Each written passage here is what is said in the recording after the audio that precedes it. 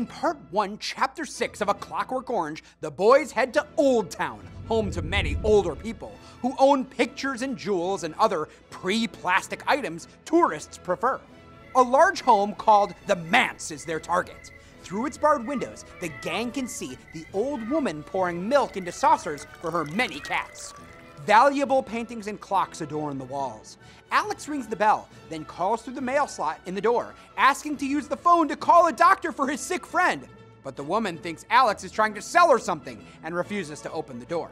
Spotting a sash window above the door, Alex pretends to leave, then stands on Dim's shoulders and climbs to the stone sill, where he breaks the window and enters. He hears the old woman talking to her cats downstairs and decides to prove himself to his fickle and worthless droogs by killing the woman and then opening the front door, treasure in both fists.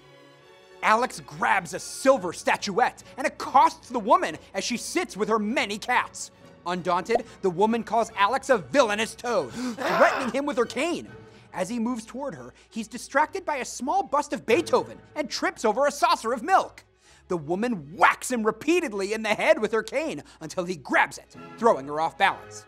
He kicks her, cursing and trying to reach the lovely Ludwig and frowning like stone. He steps on a cat's tail and finds himself under attack by cats and again by the woman, who knocks him down. Alex strikes the woman's head with the silver statue, but hears sirens in the distance. He realizes that the woman had been talking to someone on the phone who heard their fight and called the police. He fumbles with the door's many locks and yells at Dim to run. Pete and Georgie are gone, but Dim is waiting, and he vindictively lashes Alex's eyes with his chain, leaving Alex blinded and alone to face the police.